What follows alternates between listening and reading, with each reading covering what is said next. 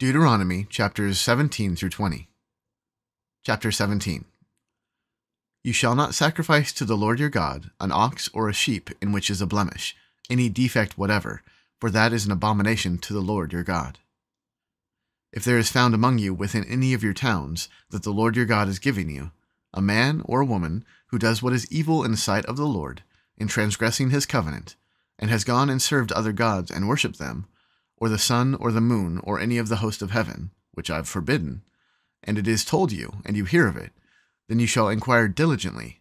And if it is true and certain that such an abomination has been done in Israel, then you shall bring out to your gates that man or woman who has done this evil thing, and you shall stone that man or woman to death with stones. On the evidence of 2 witnesses or of 3 witnesses, the one who is to die shall be put to death. A person shall not be put to death on the evidence of 1 witness. The hand of the witnesses shall be the first against him to put him to death, and afterward the hand of all the people. So you shall purge the evil from your midst. If any case arises requiring decision between one kind of homicide and another, one kind of legal right and another, or one kind of assault and another, any case within your towns that is too difficult for you, then you shall arise and go up to the place that the Lord your God will choose. And you shall come to the Levitical priests and to the judge who is in office in those days, and you shall consult them, and they shall declare to you the decision. Then you shall do according to what they declare to you from the place that the Lord will choose. And you shall be careful to do according to all that they direct you, according to the instructions that they give you, and according to the decision which they pronounce to you, you shall do. You shall not turn aside from the verdict that they declare to you, either to the right hand or to the left. The man who acts presumptuously, by not obeying the priest, who stands to minister there before the Lord your God, or the judge, that man shall die. So you shall purge the evil from Israel, and all the people shall hear and fear, and not act presumptuously again. When you come into the land that the Lord your God is giving you, and you possess it and dwell in it, and say, I will set a king over me, like all the nations that are around me, you may indeed set a king over you, whom the Lord your God will choose. One from among your brothers you shall set as king over you. You may not put a foreigner over you, who is not your brother.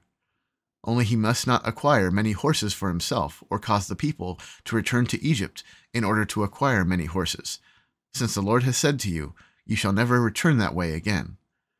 And he shall not acquire many wives for himself, lest his heart turn away, nor shall he acquire for himself excessive silver and gold. And when he sits on the throne of his kingdom, he shall write for himself in a book a copy of this law, approved by the Levitical priests, and it shall be with him, and he shall read it in all the days of his life, that he may learn to fear the Lord his God by keeping all the words of this law and these statutes and doing them, that his heart may not be lifted up above his brothers, and that he may not turn aside from the commandment, either to the right hand or to the left, so that he may continue long in his kingdom, he and his children in Israel. Chapter 18. The Levitical priests, all the tribe of Levi, shall have no portion or inheritance with Israel. They shall eat the Lord's food offerings as their inheritance. They shall have no inheritance among their brothers. The Lord is their inheritance, as he promised them. And this shall be the priest's due from the people, from those offering a sacrifice, whether an ox or a sheep. They shall give to the priest the shoulder and the 2 cheeks and the stomach. The firstfruits of your grain, of your wine and of your oil, and the first fleece of your sheep you shall give them. For the Lord your God has chosen him out of all your tribes, to stand and minister in the name of the Lord, him and his sons for all time. And if a Levite comes from any of your towns out of all Israel where he lives, and he may come when he desires, to the place that the Lord will choose, and ministers in the name of the Lord his God, like all his fellow Levites who stand to minister there before the Lord, then he may have equal portions to eat, besides what he receives from the sale of his patrimony. When you come into the land that the Lord your God is giving you, you shall not learn to follow the abominable practices of those nations.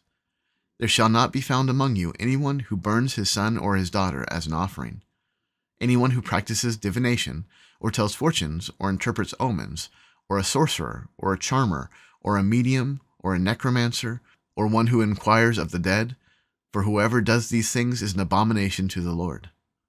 And because of these abominations, the Lord your God is driving them out before you. You shall be blameless before the Lord your God. For these nations, which you are about to dispossess, listen to fortune tellers and to diviners. But as for you, the Lord your God has not allowed you to do this. The Lord your God will raise up for you a prophet like me from among you, from your brothers. It is to him you shall listen, just as you desired of the Lord your God at Horeb, on the day of the assembly, when you said, Let me not hear again the voice of the Lord my God, or see this great fire any more, lest I die. And the Lord said to me, They are right in what they have spoken. I will raise up for them a prophet like you from among their brothers. And I will put my words in his mouth, and he shall speak to them all that I command him. And whoever will not listen to my words that he shall speak in my name, I myself will require it of him. But the prophet who presumes to speak a word in my name that I have not commanded him to speak, or who speaks in the name of other gods, that same prophet shall die. And if you say in your heart, How may we know the word that the Lord has not spoken? When a prophet speaks in the name of the Lord, if the word does not come to pass or come true, that is a word that the Lord has not spoken. The prophet has spoken it presumptuously. You need not be afraid of him. Chapter 19. When the Lord your God cuts off the nations whose land the Lord your God is giving you, and you dispossess them, and dwell in their cities and in their houses, you shall set apart 3 cities for yourselves in the land that the Lord your God is giving you to possess. You shall measure the distances, and divide into 3 parts the area of the land that the Lord your God gives you as a possession, so that any manslayer can flee to them. This is the provision for the manslayer, who by fleeing there may save his life. If anyone kills his neighbor unintentionally, without having hated him in the past, as when someone goes into the forest with his neighbor to cut wood, and his hand swings the axe to cut down a tree, and the head slips from the handle and strikes his neighbor so that he dies, he may flee to one of these cities and live, lest the avenger of blood, in hot anger, pursue the manslayer and overtake him, because the way is long, and strike him fatally, though the man did not deserve to die, since he had not hated his neighbor in the past. Therefore I command you, you shall set apart 3 cities. And if the Lord your God enlarges your territory, as he has sworn to your fathers, and gives you all the land that he promised to give to your forefathers, provided you are careful to keep all this commandment, which I command you today, by loving the Lord your God, and by walking ever in his ways, then you shall add 3 other cities to these 3, lest innocent blood be shed in your land that the Lord your God is giving you for an inheritance, and so the guilt of bloodshed be upon you. But if anyone hates his neighbor, and lies in wait for him, and attacks him, and strikes him fatally so that he dies, and he flees into one of these cities, then the elders of his city shall ascend and take him from there, and hand him over to the avenger of blood, so that he may die. Your eye shall not pity him, but you shall purge the guilt of innocent blood from Israel, so that it may be well with you. You shall not move your neighbor's landmark, which the men of old have set, in the inheritance that you will hold in the land that the Lord your God is giving you to possess. A single witness shall not suffice against a person for any crime, or for any wrong in connection with any offense that he has committed. Only on the evidence of 2 witnesses, or of 3 witnesses, shall a charge be established. If a malicious witness arises to accuse a person of wrongdoing, then both parties to the dispute shall appear before the Lord, before the priests and the judges who are in office in those days. The judges shall inquire diligently, and if the witness is a false witness and has accused his brother falsely, then you shall do to him as he meant to do to his brother. So you shall purge the evil from your midst, and the rest shall hear and fear, and shall never again commit any such evil among you. Your eye shall not pity. It shall be life for life, eye for eye, tooth for tooth, hand for hand, foot for foot. Chapter 20. When you go out to war against your enemies, and see horses and chariots, and an army larger than your own, you shall not be afraid of them, for the Lord your God is with you, who brought you out of the land of Egypt. And when you draw near to battle, the priest shall come forward and speak to the people, and shall say to them, Hear, O Israel, today you are drawing near for battle against your enemies. Let not your heart faint. Do not fear or panic or be in dread of them. For the Lord your God is he who goes with you to fight for you against your enemies, to give you the victory. Then the officers shall speak to the people, saying, Is there any man who has built a new house and has not dedicated it? Let him go back to his house, lest he die in the battle, and another man dedicate it. And is there any man who has planted a vineyard and has not enjoyed its fruit? Let him go back to his house, lest he die in battle, and another man enjoy its fruit. And is there any man who has betrothed a wife and has not taken her? Let him go back to his house, lest he die in the battle, and another man take her.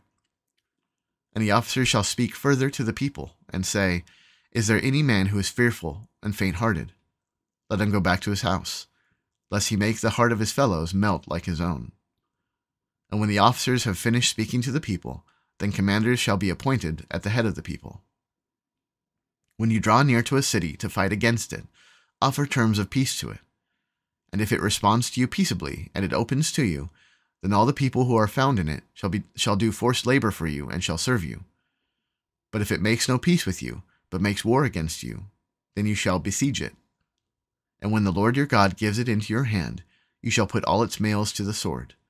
But the women and the little ones, the livestock, and everything else in the city, all its spoil, you shall take as plunder for yourselves. And you shall enjoy the spoil of your enemies, which the Lord your God has given you. Thus you shall do to all the cities that are very far from you, which are not cities of the nations here. But in the cities of these peoples that the Lord your God is giving you for an inheritance, you shall save nothing alive that breathes. But you shall devote them to complete destruction: the Hittites and the Amorites, the Canaanites and the Perizzites, the Hivites and the Jebusites, as the Lord your God has commanded, that they may not teach you to do according to all their abominable practices that they have done for their gods, and so you sin against the Lord your God. When you besiege a city for a long time, making war against it in order to take it, you shall not destroy its trees by wielding an axe against them. You may eat from them, but you shall not cut them down.